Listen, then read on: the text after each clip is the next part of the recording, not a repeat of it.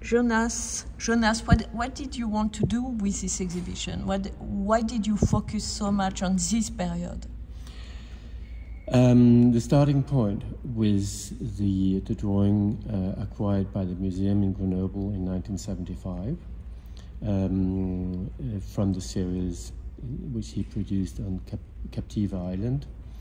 And when I started working on the selection of works, I discovered that during this period, Twombly hardly produced any paintings.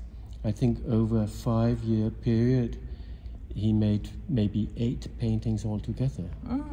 But there were all these works on paper, drawings, collages, and then he also produced 4 very important portfolios of prints.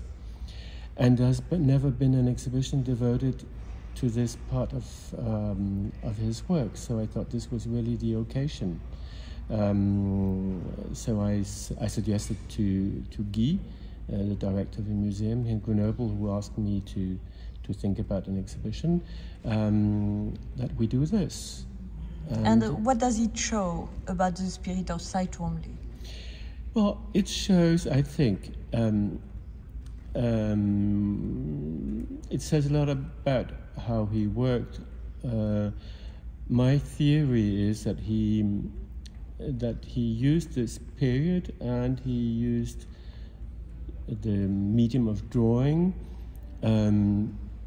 first of all, to get out of the blackboard paintings from the late 60s and early 70s, which had become, if not a trademark, then at least something which was very recognizable and very well known.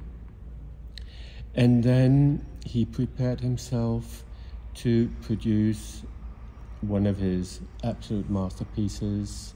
Nicola just mentioned it, 50 Years at Ilium, the cyclist, which is in Philadelphia, and which he painted over 2 summers.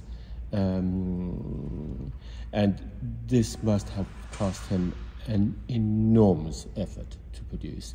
And I think that all this work with the Greek gods was sort of a preparation for this big mythological fight. But what does the paper permit? It's much more immediate. It's much easier than working on canvas. But also, there's something very natural about paper with him. I think it's an easier access. It allows you to experiment.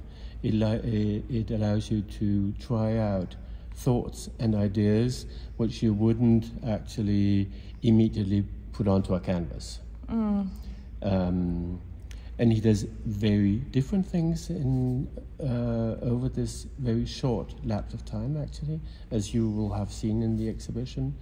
But it all somehow fits together. It's maybe a more, I would almost say, conceptual period. But there's also collage. Are they inspired by being so close to Rauschenberg in this time? I don't think so. So No, collage. The combined painting? Well, no. The Rauschenberg's combined paintings are much earlier. Yeah, but I mean the spirit. Well, I think that Twombly has always used collage.